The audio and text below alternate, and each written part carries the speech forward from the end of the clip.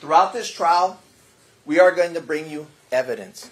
We are going to, yes, we're in Bexar County, but through the evidence, through technology, through photos, through videos, and through testimony, we will take you to that dark and horrible places that this happened. You will hear the evidence in his own words. I wanted to clean up the streets. And in Spanish he says, these people are these are dirt. Now, one of the things we would ask you to focus on is the investigation that the Webb County Sheriff's Office conducted together with the Texas Rangers.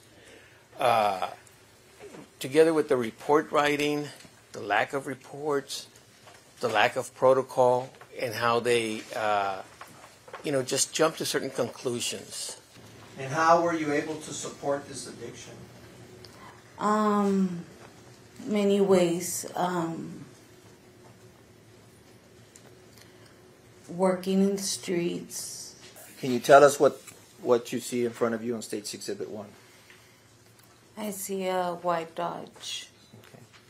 And who does that white Dodge belong to? David. Had you been in that white Dodge before? Yeah. How many times? I don't recall how many times exactly, but plenty of times. But he would take you to the drug house? Yeah. And who would pay for the drugs? David would give me money. Okay. As soon as we entered the house, David wasn't himself anymore. I saw him just not himself, very nervous. How did he begin to become nervous? What were you all, if anything, talking about? We were talking about some other stuff, then all of a sudden he said that he was afraid that they would check his DNA because he was second to last to be with Melissa. Before that, inside the truck, tell us about what you remember when he pulled the gun. He's trying to grab me by my left shoulder. Where did he get the gun from? Had you seen the gun? I had not seen it, no. What, if anything, did he do with the gun? He just pointed it right at me.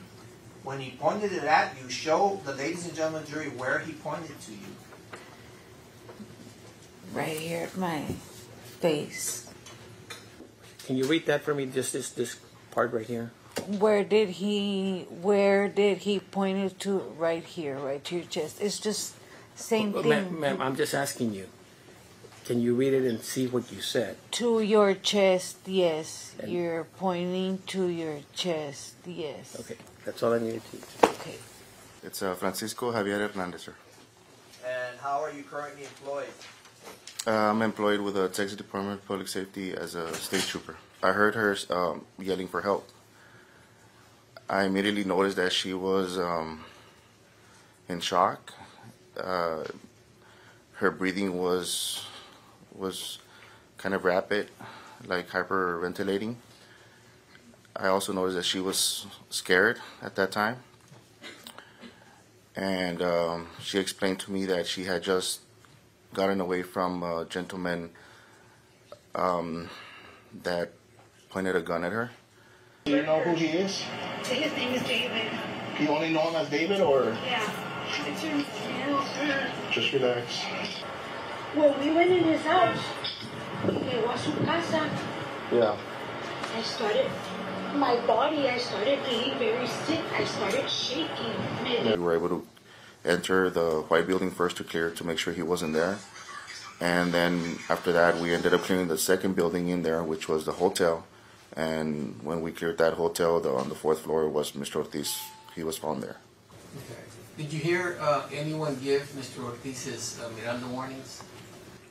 I can't recall about at that time, sir. But definitely you did not see anyone pat him down at the time. I know that there was patting him down. I just don't recall who or who was it, sir. Ladies and gentlemen, jury, we're going to recess for the day. I'm going to ask for you to be here at 8:15 tomorrow morning